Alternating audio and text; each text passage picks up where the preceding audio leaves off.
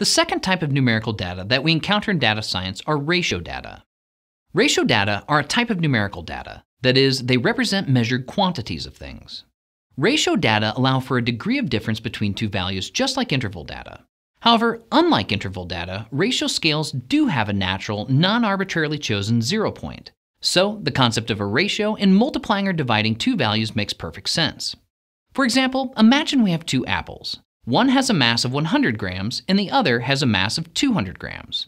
Unlike an interval scale, it makes perfect sense to say that a 100-gram apple is half the mass of a 200-gram apple. This is because 0 grams on this scale represents a natural minimum quantity, that is, no mass at all. So 200 grams of mass is twice as much mass as 100 grams of mass. Other examples of ratio data include the distance between 2 points, income from your job, and elapsed time. The key distinction, once again, between interval and ratio scales is that the 0 point on a ratio scale represents a natural zero quantity of the thing being measured. It can be difficult to recognize the subtle yet important difference between interval scales and ratio scales, so if you're having difficulty understanding, you might want to research this topic further. We can perform a few more mathematical operations on ratio data than we can on nominal, ordinal, and interval data. In addition to all of the operations we've seen so far, we can also multiply and divide ratio data.